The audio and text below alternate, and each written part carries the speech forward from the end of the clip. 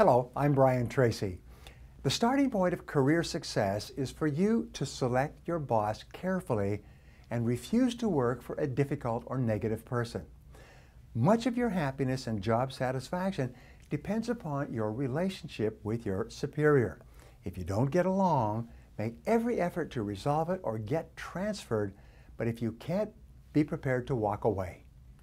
Choosing the right work, the right place to do it, and the right people to do it with is laying the foundation for career success. Now you are ready to implement the niche strategy. Now the niche strategy is based on the fact that some jobs in any organization are more critical to the health of the organization than are others. A strategic niche is a job or position that influences the cash flow of the company.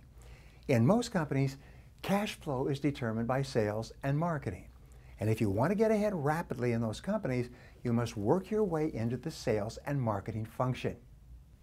Many people ask me how they can make more money at their jobs.